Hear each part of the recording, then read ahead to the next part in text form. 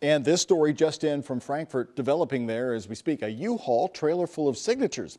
Not a sight you often see in Frankfort, but those looking to impeach Kentucky Governor Andy Beshear made the delivery moments ago in an effort to boost their case. WHAS 11's political editor Chris Williams has the late-breaking details. They insist the 60,000 signatures help prove their point. The dozens of boxes are now inside the Capitol on their way to Republican representatives on the impeachment committee.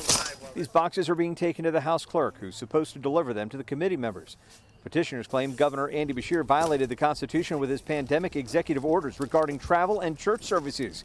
While they've been filing arguments with the committee, they've also collected these signatures. We have reports showing that through the Kentucky treasurer that the governor knew they were unconstitutional, but he went ahead and he did it anyway, and such knowing disregard for our Constitution should warrant removal from office. What do you say to those people who think that you're off base, that you shouldn't do this, that they see the flags across the way and they say Kentuckians have paid a toll in deaths and that what you're doing is not constructive? Last week, a parent reached out to Brood saying that their 9-year-old daughter is in the hospital on suicide watch because of these lockdowns, to where it's led to a mental health crisis like we've never seen before.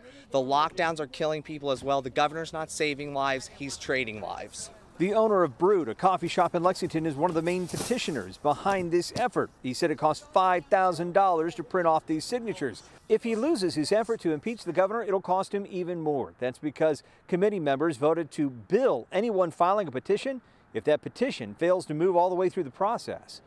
At the Capitol, Chris Williams, WHAS 11 News.